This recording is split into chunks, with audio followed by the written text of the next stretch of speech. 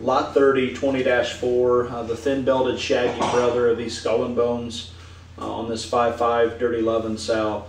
He's the sleeper of the group for me, and I don't know what he's going to bring in the sale, but one that I'm going to watch personally for my kids to feed. I think this guy's got a very neat look, and he's not going to be ready to win the first jackpot show, but he may be ready to win as much as his brothers in the end.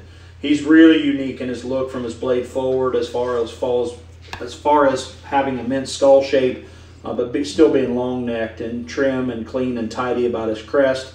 He's got the same body shape, he's got the same muscle shape as his brothers, just not quite as far along, but very similar in bone work and good in his feet and legs. A green one that has all the potential to beat his brothers in the end.